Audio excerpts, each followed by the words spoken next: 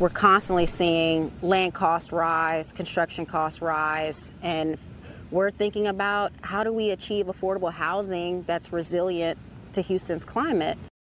Well, the answer could be knocking on the front door. An entire neighborhood in Houston's Hobby area is about to be 3D printed. Our Gage Golding is getting a look at the blueprints. So this is Zuri Gardens. It's Houston's first 3D printed hybrid home community. Nestled along Martindale Road near Hobby Airport, this land is a blank canvas, so to speak.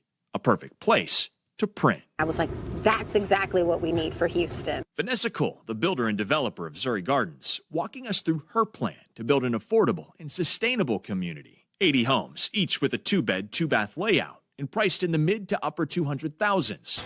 Not far out of reach for the first-time home buyer, especially with up to $125,000 in down payment help through grants and loans. And we're at the intersection of technology and attainability, which is what we're really excited about.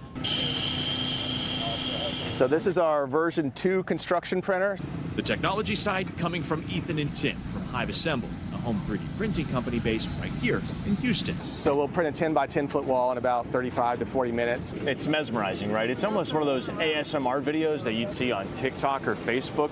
What they're doing is they're printing layers. Now, for the house behind us here, they need 9-foot tall walls. They'll have to put down more than 200 of these layers, but they can build that entire first floor in roughly 4 to 5 days. These homes are called hybrids, meaning they'll print the first floor and use traditional construction for the second, a happy medium with a rather distinct look and unusual strength. Really, no storm can blow over these walls. No water can damage them. No bugs can eat them. They should be forever materials. Making them safer, affordable, and even sustainable. They're not using typical concrete.